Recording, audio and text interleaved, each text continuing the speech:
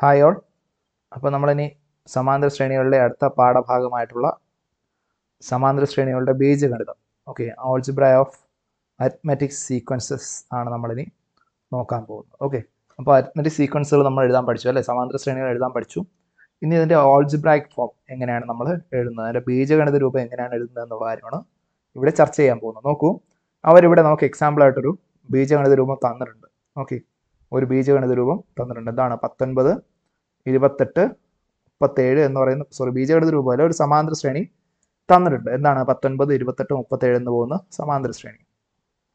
നോക്കൂ, അപ്പോൾ ഇതിൽ ഈ സമാന്തര ശ്രേണികൾ ഓരോ നമ്പേഴ്സും കിട്ടാനായിട്ട് ഇപ്പോൾ 19 ഇവിടുത്തെ ആദ്യ പദം അല്ലേ, നമുക്കറിയാം. ആദ്യ പദത്തിന് നമുക്ക് എഫ് കൊണ്ട് ഡിനോട്ട് ചെയ്യാം. എന്താണ് എഫ് എന്ന് പറയുന്നത് 19.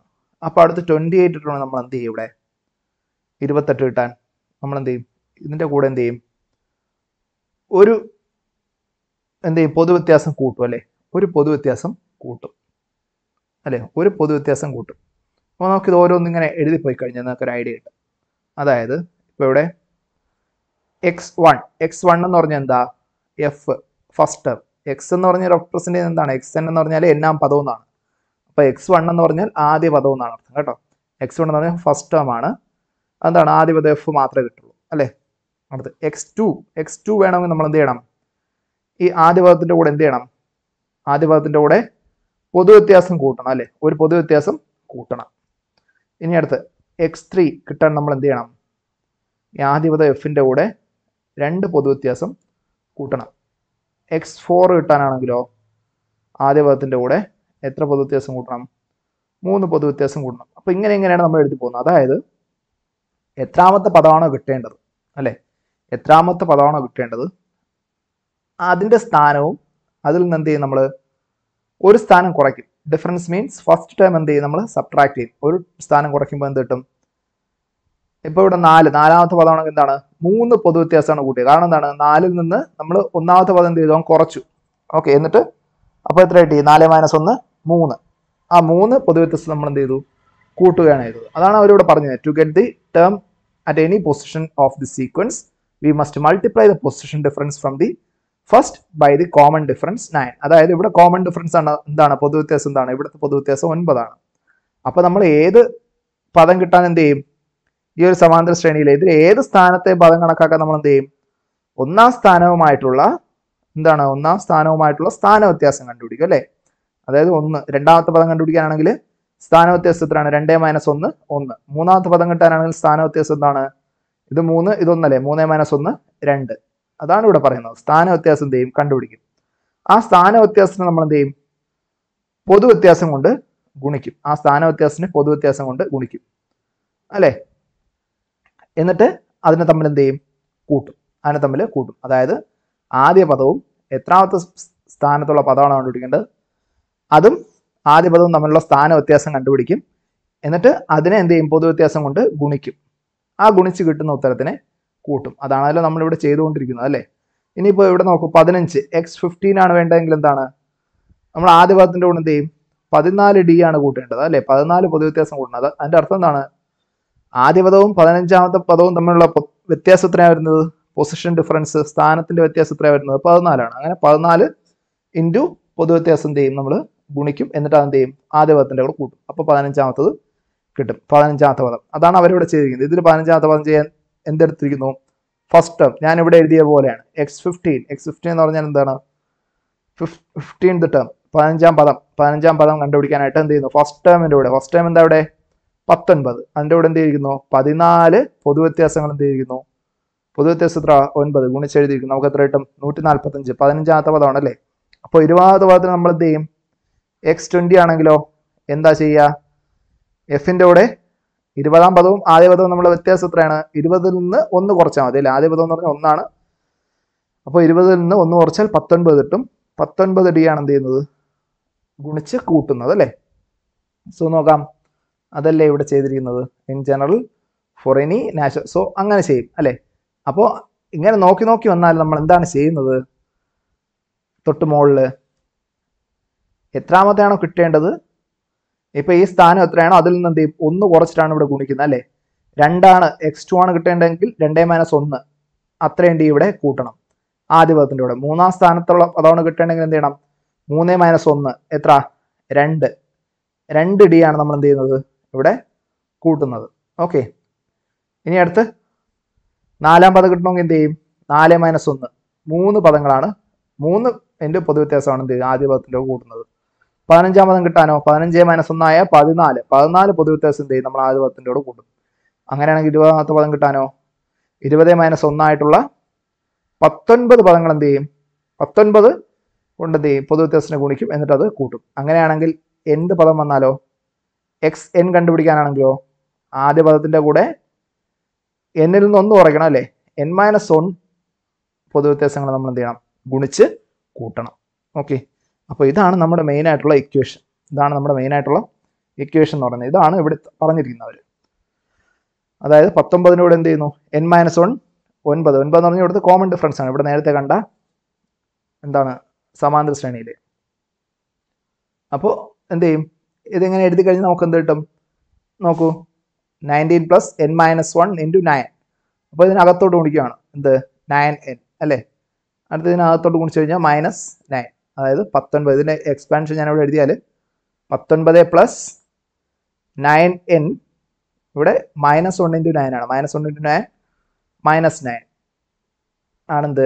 xn എന്ന് പറയുന്നത്. സോ xn എന്ത് കിട്ടും? xnന്റെ ഓൾജിബ്രായിക് ഫോം എന്ത് കിട്ടും? 19 നിന്ന് 9 കുറയ്ക്കുക, എന്ത് കിട്ടും? 10 + 9 9n + 10 9n + 10 എന്ന് കിട്ടും കേട്ടോ. അത് കിട്ടും. സോ ഇവിടുത്തെ ഓൾജിബ്രായിക് എക്സ്പ്രഷൻ എന്താണ്? xn = 9n + 10 9n + 10. ഇനി ഈ അരിത്മെറ്റിക് സീക്വൻസ് നോക്കിയാലോ? അവർ ഓൾറെഡി അരിത്മെറ്റിക് സീക്വൻസ് ആണെന്ന് പറഞ്ഞിട്ടുണ്ട്. അതുകൊണ്ട് ആ അരിത്മെറ്റിക് സീക്വൻസ് നോക്കിയാൽ എന്താ സംഭവിക്കുക?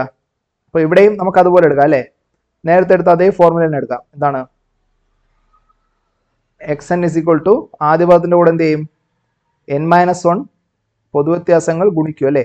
n - 1 കോമൺ ഡിഫറൻസ് മൾട്ടിപ്ലൈ ചെയ്തിട്ട് ആഡ് ചെയ്യും.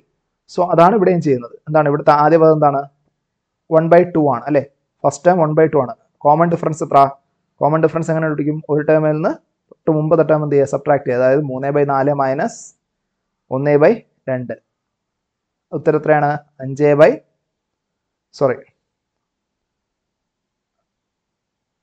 4/1/4. ഓക്കെ. പൊതുവ്യത്യാസം എത്ര കിട്ടും നമുക്ക്?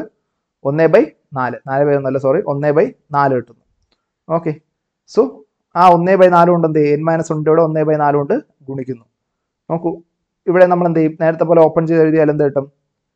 1/2 + 1/4 കൊണ്ട് n മൾട്ടിപ്ലൈ ചെയ്താൽ 1/4n.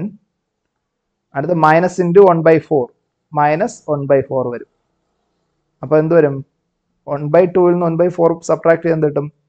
1/4 ആണ് കേട്ടോ. സോ 1/4n + 1/4 എന്ന് കിട്ടും. ഇതാണ് xnന്റെ ഇക്വേഷൻ. അതാണ് ഇതാ ഇവിടെ കിടക്കുന്നത്. അപ്പോൾ ഇവിടെ രണ്ടിടത്ത് 1/4n + 1/4 നിന്ന് 1/4 പുറത്തെടുത്ത് എന്ത് വരും? അകത്ത് n + 1 വരും. 1/4n + 1. സോ 1/4n + 1 ആണ് ഇതിൻ്റെ എന്ത് വരുന്നത്? ഓൾജിബ്രായിക് ഫോം വരുന്നത്, ബീജഗണിത രൂപം വരുന്നത്. ഓക്കെ. സോ അങ്ങനെയാണെങ്കിൽ ഓക്കെ, അപ്പോൾ ഇങ്ങനെ പോയാൽ ടേക്കിംഗ് ദ ഫസ്റ്റ് ടേം, അപ്പോൾ അവർ പറയുകയാണ് ഈ ഒരു കാര്യം നിങ്ങളൊന്ന് ശ്രദ്ധിച്ചോളൂ. Taking the first term of an arithmetic sequence as F. അതായത് ഒരു സമാന്തര ശ്രേണിയിലെ ആദ്യത്തെ പദം നമ്മൾ എന്ത് ചെയ്യുന്നു? എഫ് എന്ന് എടുക്കുക. ഓക്കെ. ഏത് സമാന്തര ശ്രേണിയിലെ ആദ്യത്തെ പദം എന്ത് ചെയ്യുക? എഫ് എന്നും പൊതുവ്യത്യാസത്തിന് നമ്മൾ എന്ത് ചെയ്യുന്നു? കോമൺ ഡിഫറൻസിനെ ഡി എന്ന് എടുത്താൽ ആദ്യത്തെ പദം F, പൊതുവ്യത്യാസം D, common difference D എന്ന് എടുത്തു കഴിഞ്ഞാൽ നമുക്ക് എന്ത് ചെയ്യാം? എന്നാം പദം എങ്ങനെ എഴുതാം? xn = f + n - 1 × d. നിങ്ങൾ ഈ ഇക്വേഷൻ പഠിക്കാനേ ഞാൻ പറയുള്ളൂ കേട്ടോ. ചുമ്മാ സിംപ്ലിഫൈ ചെയ്ത് ചെറിയ ചെറിയ ഇക്വേഷനിലേക്ക് പോകുന്നത് ഈ ഇക്വേഷൻ പഠിച്ചു വയ്ക്കാനാണ് ഞാൻ പറയുന്നത്. xn = f + n - 1 × d എന്ന് പറയുന്ന ഈ ഒരു ഇക്വേഷൻ നിങ്ങൾ എന്തായാലും പഠിച്ചിരിക്കണം. ഓക്കെ. ഇതാണ് ഇതിൻ്റെ ജനറൽ ഇക്വേഷൻ എന്ന് പറയുന്നത്. പിന്നെ ബാക്കി താഴോട്ട് എടുക്കുന്ന ഇതിനെ നമ്മൾ എക്സ്പാൻഡ് ചെയ്ത് വന്നതാണ്. അതായത് ഇതിൽ നിന്ന് എന്ത് ചെയ്യുന്നു? നമ്മൾ എഫ് അവിടെ തന്നെ വെച്ചിട്ട് n - 1 കൊണ്ട് എന്ത് ചെയ്യുന്നു? ഇതിനെ മൾട്ടിപ്ലൈ ചെയ്യുന്നു. n × d എത്രയാണ്? nd. അടുത്ത് -1 × d -d. എന്നിട്ട് എന്ത് ചെയ്യും? ഇവിടെ nd + f - d എടുക്കും. nd + f - d. xn = nd + f - d. ഇപ്പോൾ നോക്കൂ, ഇതും ഈ ടേമുമായിട്ട് ഈ എക്സ് എൻ എന്ന് പറയുന്ന ഈ ജനറൽ അരിത്മെറ്റിക് സീക്വൻസിന്റെ ഓൾജിബ്രായിക് എക്സ്പ്രഷനെ നമ്മൾ ഈ രീതിയിൽ എഴുതി കാണാറുണ്ട്. X N is equal to A N plus B എന്നുള്ള ഫോമിൽ എഴുതും എന്നാണ് അവർ പറയുന്നത്. X N is equal to A N plus B എന്നുള്ള ഫോമിൽ എഴുതും. അത് തന്നെയാണ് ഇവിടെ എഴുതിയിരിക്കുന്നത്. ഏതാണ് ഈ ബേസിക് ഇക്വേഷനിൽ നിന്നാണ് ഇതിലേക്ക് വന്നത്. X N is equal to A N plus B എന്നുള്ള ഫോമിൽ എഴുതാം. അതിൽ എയും ബിയും രണ്ട് കോൺസ്റ്റൻസ് ആണ്. എയും ബിയും രണ്ട് കോൺസ്റ്റൻസ് ആണ്. പൊതുവെ ഈ സ്ഥാനം എന്നിന്റെ കൂടെ ഗുണിച്ച് വരുന്ന സംഖ്യയെ നമ്മൾ അതിന്റെ പൊതുവ്യത്യാസമായിട്ടാണ് എന്ത് ചെയ്യുക, എടുക്കുക. എ എന്തിന് തുല്യമാണ്? പൊതുവ്യത്യാസം തുല്യമാണ്. ഇത് നിങ്ങൾ എപ്പോഴും സൂക്ഷിച്ച് നോക്കിക്കോണം കേട്ടോ. നമ്മുടെ ഓൾജിബ്രായിക് എക്സ്പ്രഷൻസിൽ എന്നിന്റെ കൂടെ മൾട്ടിപ്ലൈ ചെയ്ത് വരുന്ന സാധനം എന്താണ്? എന്നിന്റെ കൂടെ മൾട്ടിപ്ലൈ ചെയ്ത് വരുന്ന നമ്പർ എപ്പോഴും എന്തായിരിക്കും? പൊതുവ്യത്യാസമായിരിക്കും കേട്ടോ. അത് നിങ്ങൾ ശ്രദ്ധിച്ചോളാം. എന്നിന്റെ കൂടെ മൾട്ടിപ്ലൈ ചെയ്ത് വരുന്ന നമ്പർ എപ്പോഴും പൊതുവ്യത്യാസം ആയിരിക്കും. അപ്പോൾ ഇതിനെങ്ങനെ എഴുതാന്നാണ്? എ എൻ പ്ലസ് ബി എന്നുള്ള ഫോമിൽ എഴുതാന്നാണ്. അതാണ് ഞാനിവിടെ എഴുതി വെച്ചിരിക്കുന്നത്. D N plus F minus D. F minus D ഒരു കോൺസ്റ്റന്റ് ആണ്. ഫസ്റ്റ് ടേമിന്റെയും പൊതുവ്യത്യാസത്തിന്റെയും ആദ്യ പദത്തിന്റെയും പൊതുവ്യത്യാസത്തിന്റെയും അതിന്റെ വ്യത്യാസമാണ് എഫ് മൈനസ് ഡി. അപ്പോൾ ഒരു കോൺസ്റ്റന്റ് കിട്ടും. അതിനെന്ത് ചെയ്യുന്നു? കൂട്ടുന്നു. ഏതിൻ്റെ കൂടെ? എൻ ഇൻറ്റു പൊതുവ്യത്യാസത്തിന്റെ കൂടെ നമ്മൾ എന്ത് ചെയ്യുന്നു? കൂട്ടുന്നു. ഓക്കെ. അപ്പോൾ ഇനി നോക്കൂ, അവർ ഈ പറയുന്ന ഇത് നോക്കാം. The algebraic form of any arithmetic sequence is of the form. എന്താണ്? ഏതൊരു സമാന്തര ശ്രേണിയുടെയും ബീജഗണിത രൂപം എന്ന് പറയുന്നത് X N is equal to A N plus B എന്നുള്ള രീതിക്കായിരിക്കും. Okay, X N is equal to A N plus B എന്നുള്ള രീതിക്കായിരിക്കും. ഇതാണ് ബീജഗണിത രൂപം. പക്ഷെ നിങ്ങൾ എപ്പോഴും നിങ്ങളുടെ ബേസിക് ആയിട്ട് നിങ്ങളുടെ ഓർമ്മയിൽ ഉണ്ടാവേണ്ടത് X N is equal to F plus N minus one into D എന്ന് പറയുന്ന ഇക്വേഷൻ ആണ് കേട്ടോ. F plus N minus one into D എന്ന് പറയുന്ന ഇക്വേഷൻ നിങ്ങളുടെ മനസ്സിൽ എപ്പോഴും ഉണ്ടാവണം. സോ ഇതാണ് general form. A N plus B. അതിൽ എയും ബിയും കോൺസ്റ്റൻസ് ആണ്. Where A and B are fixed numbers. ഇതിൽ എയും ബിയും നിശ്ചിത സംഖ്യകളാണ്. മറിച്ച് ഈ രൂപത്തിലുള്ള ഏത് ശ്രേണിയും സമാന്തര ശ്രേണിയാണ്. അതായത് എ എൻ പ്ലസ് ബി എന്ന് എഴുതാൻ പറ്റുന്ന X N is equal to A N plus B എന്ന് പൊതുവായി നമുക്ക് എഴുതാൻ പറ്റുന്ന ഏത് ശ്രേണി എന്താണ്? സമാന്തര ശ്രേണിയാണ് എന്നാണ് അവർ പറയുന്നത്. ഓക്കെ. സോ ഇവിടെ ഞാൻ നേരത്തെ പറഞ്ഞൊരു കാര്യം. അപ്പോൾ ഇങ്ങനെ എഴുതിയാൽ ഈ X N is equal to A N plus B എന്ന് എഴുതിയാൽ ഇതിൽ കോമൺ ഡിഫറൻസ് എന്താണ്? എ. അതായത് എന്നിന്റെ കൂടെ ഗുണിച്ച് കിടക്കുന്ന എപ്പോഴും എന്തായിരിക്കും? ഈ എ എൻ എന്നോ എൻ എ എന്നോ കിടക്കുന്ന ഈ ടേം ഉണ്ടല്ലോ, ഇതിൽ എന്നിന്റെ കൂടെ കിടക്കുന്ന എന്തായിരിക്കും? ആ എ അല്ലേ? എന്നിന്റെ കൂടെ കിടക്കുന്ന സംഖ്യ ആയിരിക്കും എന്ത്? ഇതിന്റെ പൊതുവ്യത്യാസം. ഓക്കെ, പൊതുവ്യത്യാസം എന്ന് പറയുന്നത് എന്നിന്റെ കൂടെ മൾട്ടിപ്ലൈ ചെയ്തിരിക്കുന്ന നമ്പർ ആയിരിക്കും. ഓക്കെ. സോ യൂസിങ് ദിസ്, ഇത് ഉപയോഗിച്ച് we can easily find the algebraic expression for the given arithmetic sequence. അതായത് ഈ താഴെ തന്നിരിക്കുന്ന അരിത്മെറ്റിക് സീക്വൻസിന്റെ ഓൾജിബ്രായിക് എക്സ്പ്രഷൻ ഇത് യൂസ് ചെയ്ത് പെട്ടെന്ന് കണ്ടുപിടിക്കാന്നാണ് അവർ പറയുന്നത്. നോക്കൂ, അവരിവിടെ പെട്ടെന്ന് കണ്ടുപിടിച്ചിട്ടുണ്ട്. അതായത് എ ഇവിടുത്തെ ആദ്യ പദം എന്താണ്? ഈ അരിത്മെറ്റിക് സീക്വൻസ് നോക്കിയാൽ 1/2, 5/6, 7/6, എക്സെട്ര അല്ലേ? അപ്പോൾ എ എന്താണ് ഇവിടെ? 1/2 ആണ്. പൊതുവ്യത്യാസം ഡി എന്ത് കിട്ടും? 5/6 മൈനസ് 1/2 അല്ലേ? 5/6 മൈനസ് 1/2. അപ്പോൾ ഇവിടെ എന്ത് കിട്ടുന്നത്? 1/3 എന്ന് കിട്ടും. പൊതുവ്യത്യാസം 1/3 എന്ന് കിട്ടും. അപ്പോൾ നിങ്ങൾ ചെയ്ത് നോക്കിയോ? 5 ഇൻറ്റു 2 10 മൈനസ് 1 ഇൻറ്റു 6 6. അപ്പോൾ 10 മൈനസ് 6 4. 4/12 വന്നിട്ട് 4/12 എന്തിന് തുല്യമാണ്? 1/3ക്ക് തുല്യമാണ്. അല്ലാതെ ലസാഗു കൊടുത്ത്, അതായത് LCM എടുത്ത് ചെയ്യുന്നവർ അങ്ങനെ ചെയ്യുക. ഈ ഭിന്നസംഖ്യ എന്ത് ചെയ്യുക? സോൾവ് ചെയ്യുക. ഇത് നിങ്ങൾ മുൻപത്തെ ക്ലാസ്സുകളിൽ പഠിച്ചിട്ടുള്ള കാര്യമാണ്, ഫ്രാക്ഷൻസിനെ സോൾവ് ചെയ്യാനായിട്ട്. ഓക്കെ. സോ 1/3 എന്ന് പറയുന്ന ആൻസർ 1/3 ആണെന്ത്? പൊതുവ്യത്യാസം. ആദ്യ പദം 1/2, അടുത്തത് കോമൺ ഡിഫറൻസ് എന്താണ്? 1/3. ഓക്കെ. അപ്പോൾ ഇവർ പറയുന്ന അനുസരിച്ച് നോക്കിയാൽ നമുക്ക് എന്ത് ചെയ്യാൻ പറ്റും? ഏത് രീതിയിൽ എഴുതണം? നമുക്ക് നേരത്തെ കണ്ട X N is equal to A N plus B എന്നുള്ള ഫോമിലേക്ക് എഴുതണം. Okay, X N is equal to A N plus B എന്നുള്ള ഫോമിലേക്ക് എഴുതണം. അപ്പോൾ നമ്മളിവിടെ എന്ത് ചെയ്യുകയാണ്? ആദ്യ പദം എടുക്കുകയാണ്. ഓക്കെ, ആദ്യ പദം എടുക്കുമ്പോൾ എൻ എന്താവും? ഇവിടെ x1 എടുക്കുമ്പോൾ എൻ എന്താവും? എ ആവും അല്ലേ? എ ആവും. എന്നിൻ്റെ സ്ഥാനത്ത് എ പ്ലസ് ബി അല്ലേ? എ പ്ലസ് ബി എന്ന് കിട്ടും. അപ്പോൾ x1 എന്താ ഇവിടെ? x1 ഇവിടെ 1/2 ആണ്. ഓക്കെ. അടുത്ത എ എന്ന് പറയുന്നത് എന്തുവാ? ഞാൻ പറഞ്ഞു എന്നിൻ്റെ കൂടെ ഗുണിച്ചിട്ടുള്ളതാണ് എ അല്ലേ? അപ്പോൾ എ എന്തായിരിക്കും? പൊതുവ്യത്യാസമായിരിക്കും. അതാണ് 1/3 പ്ലസ് ബി അല്ലേ? ബി നമുക്ക് കണ്ടുപിടിക്കണം. അപ്പോൾ ആദ്യ പദം എടുത്താൽ എന്ത് ചെയ്യാൻ പറ്റുള്ളൂ? ഇതിൽ ബി കണ്ടുപിടിക്കാൻ പറ്റുള്ളൂ. അപ്പോൾ ഈ രീതി ചെയ്തു വരുമ്പോൾ ഉള്ള വിഷയമാണ് ഞാൻ കാണിക്കുന്നത്. X N is equal to A N plus B ആണ് ഇതിൻ്റെ ശരിക്കുള്ള ഫോം. അപ്പോൾ അവിടെ x1 is equal to A plus B, അതായത് ആദ്യ പദത്തിന് എന്നിൻ്റെ വില എന്താണ്? 1 ആണ്. അപ്പോൾ 1/2 is equal to 1/3 plus b എന്ന് കിട്ടും. അതാണ് നിങ്ങൾ ഇവിടെ കാണുന്ന ഈ ഒരു expression 1/3 plus b is equal to 1/2. അതാണ് ഞാൻ ഇവിടെ എഴുതിയിരിക്കുന്നത് 1/2 is equal to 1/3 plus b. രണ്ട് സെയിം ആണ്. അപ്പോൾ ഇതിൽ നിന്ന് എന്ത് ചെയ്യും? b കണ്ടുപിടിക്കാൻ എന്ത് ചെയ്യണം? നമുക്ക് b കണ്ടുപിടിക്കണമെങ്കിൽ 1/2 ൽ നിന്ന് എന്ത് ചെയ്യണം? 1/3 സബ്ട്രാക്ട് ചെയ്യണം. ഓക്കെ, ഇതിൽ നിന്ന് ഇത് സബ്ട്രാക്ട് ചെയ്യണം. സോ b എന്ത് കിട്ടും? b is equal to 1/2 minus 1/3 എന്ന് ചെയ്യും. സോ നമുക്ക് എന്ത് കിട്ടും? ഇത് 1/6 എന്ന് കിട്ടും. 1/6 ബിയുടെ വാല്യൂ 1/6. അങ്ങനെയാണെങ്കിൽ നമുക്ക് ഇത് എഴുതി കൂടെ? എക്സ് എൻ എന്ത് കിട്ടും? X N is equal to A N plus B എന്നുള്ള ഫോമിൽ എഴുതാം. എയുടെ വില എത്ര? എ എന്ന് പറഞ്ഞാൽ കോമൺ ഡിഫറൻസ് ആണ്. അപ്പോൾ അത് 1/3 ആണ്. 1/3 എൻ പ്ലസ് ബിയുടെ വില എത്ര? 1/6.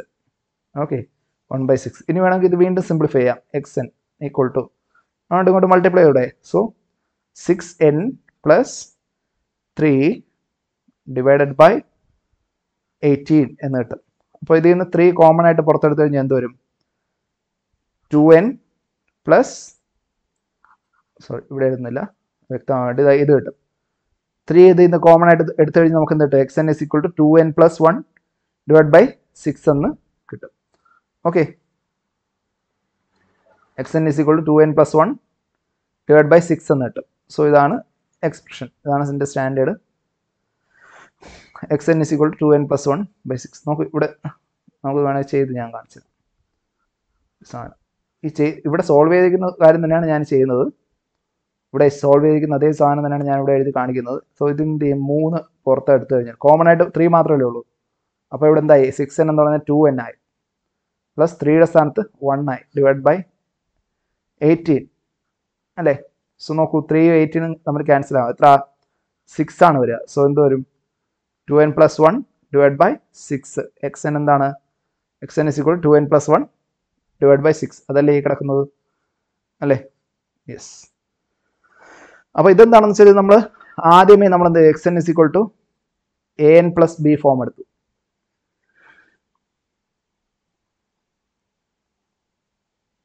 അടുത്ത് ഞാൻ ചെയ്യാൻ പോകുന്നത് എന്താണെന്ന് വെച്ചാൽ നേരത്തെ നമ്മുടെ X N is equal to ഞാൻ നേരത്തെ പറഞ്ഞ F plus N minus 1 into D എന്ന് പറയുന്ന ഫോം കേൾക്കുന്നു. രണ്ടും ഒരേ കാര്യം തന്നെയാണ്. എന്നാലും ഈ ഫോമുല യൂസ് ചെയ്യുമ്പോൾ നമുക്ക് ഡയറക്റ്റ് ആയിട്ട് വേറെ ബി എന്ന് പറയുന്ന സാധനം ഒന്നും കണ്ടുപിടിക്കേണ്ട ആവശ്യമില്ല. അത് ഓട്ടോമാറ്റിക്കലി ഇതിൽ തന്നെ കണ്ടുപിടിച്ച് വന്നോളൂ. നമ്മളിവിടെ ജസ്റ്റ് എന്ത് ചെയ്യുക? പ്ലേസ് ചെയ്താൽ മാത്രം മതി. ഈ ഇക്വേഷൻ എടുക്കുകയാണെങ്കിൽ എന്താണ്? ഫസ്റ്റ് ടൈം എന്താണ്? 1/2 പ്ലസ് എൻ മൈനസ് 1 ഇൻറ്റു ഡിയുടെ വില എത്രയാണ്? 1/3. നമ്മൾ എന്ത് ചെയ്യുന്നു? ജസ്റ്റ് ബ്രാക്കറ്റ് ഓപ്പൺ ചെയ്യുന്നു. 1/2 പ്ലസ് 1/3 ഇൻറ്റു എൻ 1/3 എൻ എന്ന് വരും. Minus 1 into 1/3 minus 1/3. Okay, so ഇവിടെ 1/2 മൈനസ് 1/3 ആണ്. നമുക്ക് 1/3 എൻ ആദ്യം എഴുതാം നമുക്ക്. ഓക്കെ, ഒരു ഒതുക്കത്തിന് വേണ്ടി. ഓക്കെ, ശരി. 1/3 എൻ നമ്മൾ ആദ്യം എഴുതി. അടുത്ത് പ്ലസ് 1/2 മൈനസ് 1/3. ഓക്കെ, 1/2 മൈനസ് 1/3 എന്ന് പറയുന്നത് നമ്മൾ എന്ത് ചെയ്യും? ചെയ്തിട്ടുമ്പോൾ 1/6 എന്ന് കിട്ടും. സോ എക്സ് എൻ എന്ത് കിട്ടും?